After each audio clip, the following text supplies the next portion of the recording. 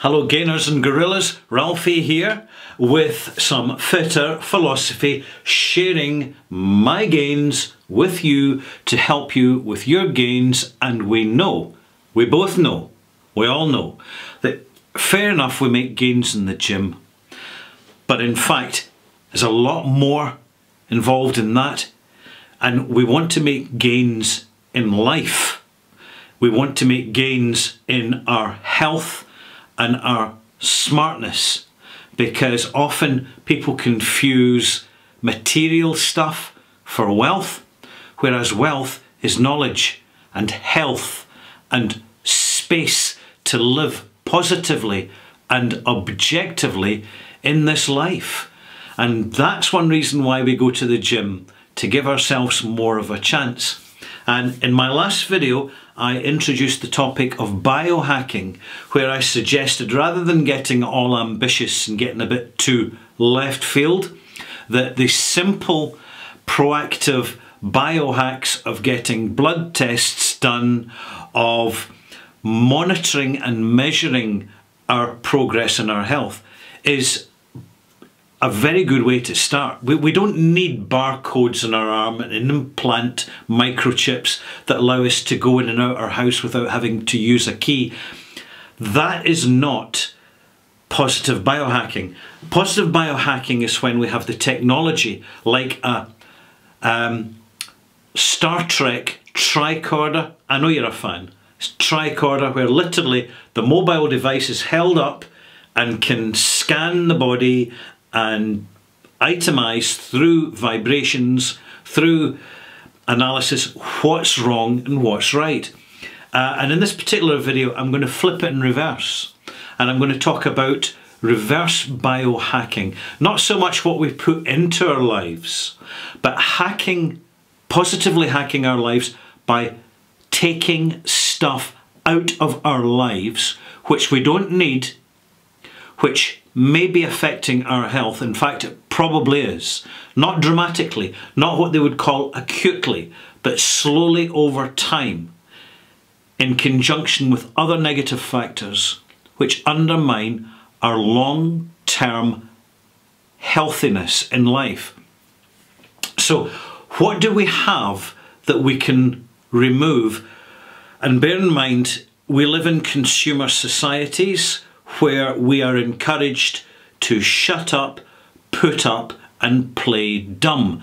Don't think about it, just accept the doggy treats, the cat rewards of confectionery, biscuits, entertainment and anything, everything that dumbs us down.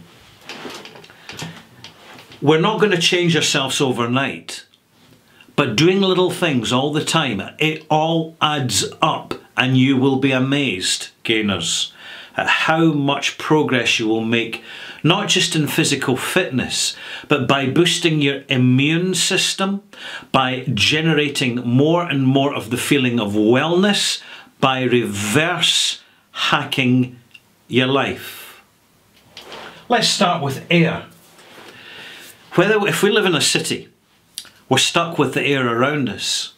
However, we can still make time to leave the city environment or live in a cleaner, fresher part of the city where the quality of air is better. Now, you take any child to the coast, up a hill, out to the countryside, you can actually see the life and vitality glowing in their faces from a good day out, breathing lots of fresh air. Without air, we wouldn't last 5 minutes. We'd be gone, we'd be dead. It's one of the most essential things. And air is not a neutral environment.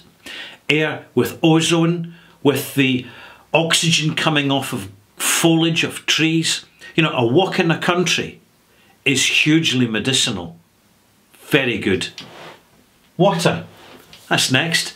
A lot of water, well, of course we're encouraged to buy water in bottles, plastic bottles, polluting, wasteful, fills up the landfill sites. So I recommend you actually use glass bottles or ceramic bottles. Or if you're going to use plastic bottles, use really solid camping plastic bottles that hopefully will give off less plastic chemicals into the water, because bear in mind water is a solvent. And use a water filter, because particularly if you're in the United States, it's highly likely there's fluoride in your water, and fluoride in concentration is a deadly toxin. In fact, when you're doing your research on fluoride, you'll discover that there is evidence to show that there's enough fluoride in one tube of toothpaste to kill a child. Fluoride is not safe. It is put in water supposedly, allegedly, to improve our teeth health. I'm lucky. I live in Europe on a small island. They don't have fluoride in the water, but they do have chlorine. Chlorine is effectively a bleach for water. But sure, we could drink water from the tap. It'll be thirst quenching, all the rest of it. But far better to filter it. A standard carboned filter will do the job. They're not expensive. You can get them on eBay and you can buy them in your local shops. Filter your water before you drink it. Drink fresh, clean water. Don't presume because you're told water's fresh and clean that it is. And also, what's the point in buying bottled water when it's been lying about in warehouses for possibly for months? It's stale water. It's dead water. You want water with life and vitality in it. Homes. Right, homes. Now this includes air. We have air in our homes, and what do? We buy toilet bleach. We buy fragrant fabric conditioners and detergents, and we wash our clothes all the time, even when they don't need it, and we use lots of these chemicals.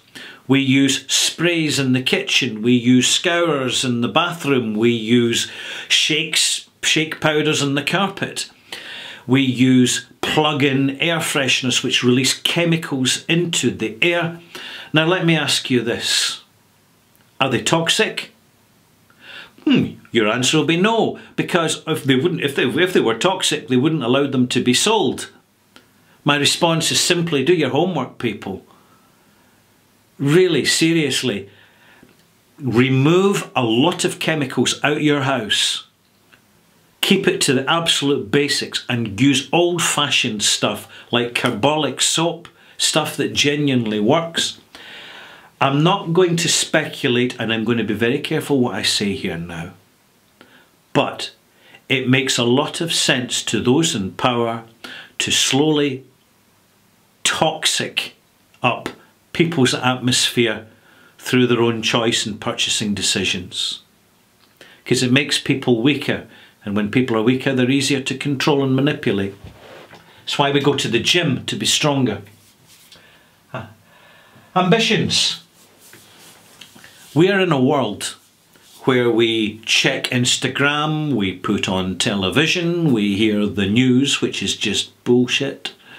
Even when they tell the truth, they'll distort it as much as they possibly can, because the last thing that people in power want is people to know what's actually going on. And they're lucky, because the majority of people are quite ignorant and lazy. So they generally get their own way, but for the few of us that actually care about taking back control over our own lives, what we need to do is detoxify the intrusions and interruptions to us having mind control over our own bodies in our own environment. Turn off your television. I guarantee you, after 6 months, you'll no longer need it, because you'll have cleaned up, you'll have detoxified, you will have, it's like stopping cigarettes. You'll have removed the addiction. Give yourself more time. Time is precious. They interviewed people in nursing homes at the end of their lives about regret. What did they regret? Not making more time for themselves and the people they loved and who loved them in return. Too many of us do not spend enough time on our own, by ourselves, doing what makes us happy. Too many of us do not spend time with our friends or the families that care about us. too many people do not make more space in their lives. Less overtime, less shops, less overpriced, theatrical, rigged sporting events. They're rigged, they're just theatre, guys. Theatre. It doesn't look like that because you're in the middle of it. You don't see the true picture. And practice downsize consumption. This is going to be a cracker. Get paper, get pen, draw a list. What do you have in your life that you no longer need to buy? Great. Soda drinks, fizzy soda drinks, don't need to buy. This goes back to the boycott video that I did recently. Power, personal empowerment. I will not buy that, I will not buy that, I will never buy from that company, and I refuse to give any of my business to that organisation. That charity is a fraud, because some charities are, in my opinion, a fraud, an affront for other purposes. Once we start to get that a little bit smarter, you'll be amazed at how things fall into place. Practice thinking. That's how we get smarter. When we're physically fit, when we're eating clean, a fitter body will lead to a fitter mind. A fitter mind from better quality food. Food that boosts our immune systems and gives us real nutrition from organic food, fresh vegetables, and stuff that isn't processed. You already know, because you figured it out for yourself. You didn't need me to tell you. A lot of food, manufactured, processed food, is toxic. It is the seed, the nursery that we consume for cancers and other illnesses. And that's fine. We're adults, we can make a decision, but let me put it to you this way. What about the children, young children? They're not old enough. They don't have the experience. They're not big enough to make the choices. They're relying on adults. How many adults are accidentally, inadvertently poisoning their children? We have to take responsibility, because if we don't, we won't. And that means we're irresponsible. I'm going to conclude with one final thing for you to think about, and it's to do with happiness. Happiness, they say, is a state of mind. It is suggested that we should just be happy.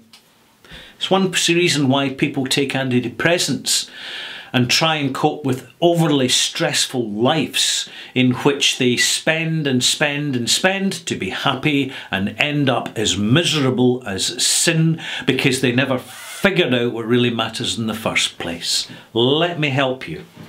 Never try to be happy. Don't make an effort to be happy, because you're going things the wrong way round.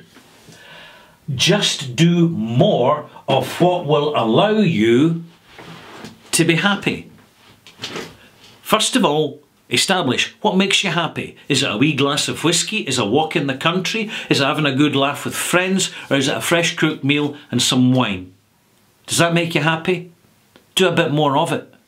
The more you do of things that make you happy, then the more it will happen. And importantly, the more you start to reverse hack the things that are making your life unhappy.